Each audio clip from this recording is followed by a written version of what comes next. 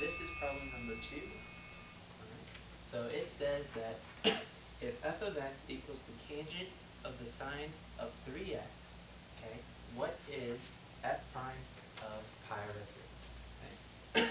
So it's asking for the derivative at pi over 3, so let's take the derivative. Okay. So this, okay, so it looks like we have a function inside of a function, so that means to take the derivative we have to do the chain rule.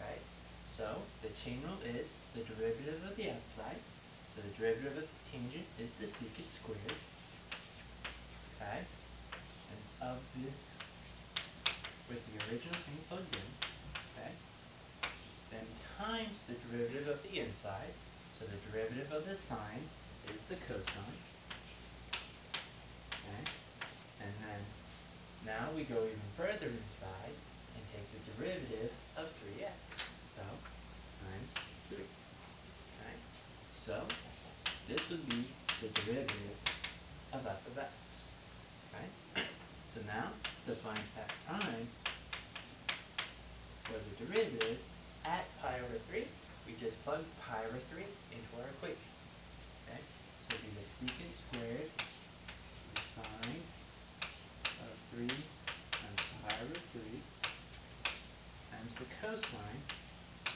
of 3 times pi over 3 times 3. Okay?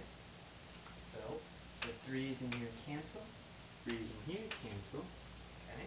So it's the secant squared of the sine of pi times the cosine of pi times 3. Okay? So the sine of pi is 0. Okay?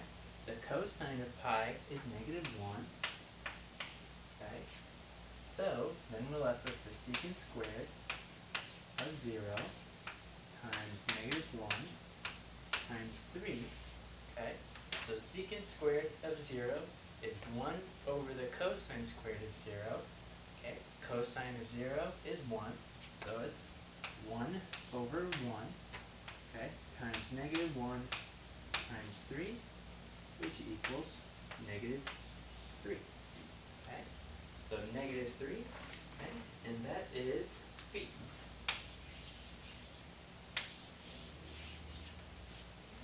And there's the answer.